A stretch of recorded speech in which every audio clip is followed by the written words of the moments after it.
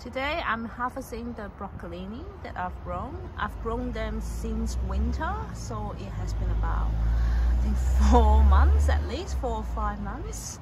They look pretty dead right at the start. They didn't really grow much, and I was going to pull them out, but luckily I kept them, so they're all here now.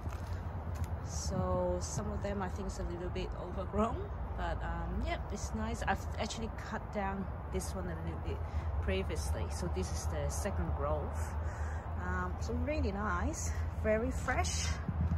I'm going to show you what I've cut. These are the broccolini that I've harvested today. I think that's enough for a family of 4. Most of them are the ones with the yellow flowers.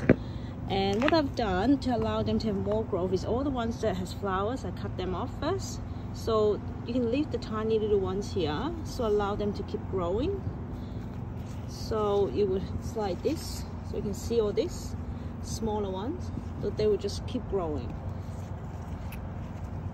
So instead of cutting it right from the bottom and clearing everything off, so you can allow this one to keep growing up high. So that's how I've got so much produce during the season.